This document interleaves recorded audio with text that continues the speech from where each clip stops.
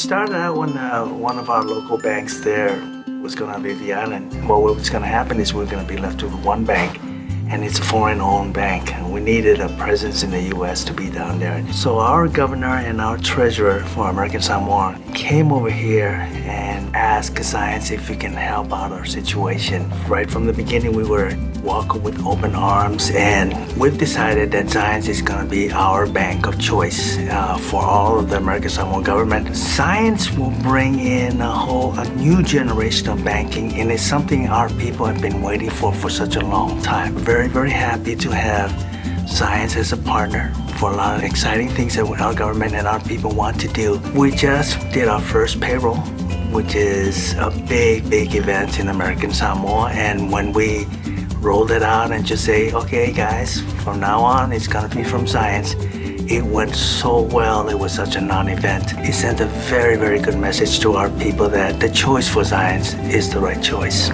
We are in need of a good bank that will take us to the next level. Science will bring that next generation's online banking, the ability to do things with a payment to be efficient, just to bring the mainland style banking and the advantages to our little island. That's the excitement that people are looking for with Science. It's more than just making money or doing something that's different.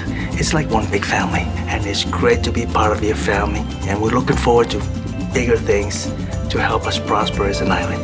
It's just a little island with a big bank like Science paying attention. We're very appreciative of that, and there's more to be done.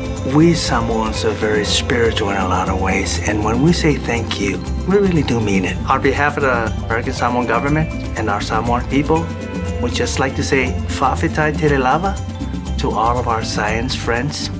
Thank you.